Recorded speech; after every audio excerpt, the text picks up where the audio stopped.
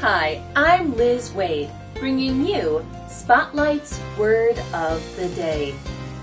Today's word is curse.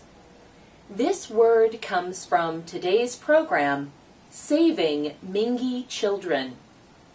As a noun, the word curse means a magical cause of trouble or bad luck. As a verb, it means to say magical words to cause trouble or evil. Here's curse in a sentence from today's program.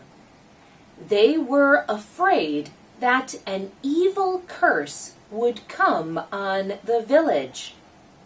In the comments below, try using the word curse in your own sentence and join us next time for another Spotlight Word of the Day.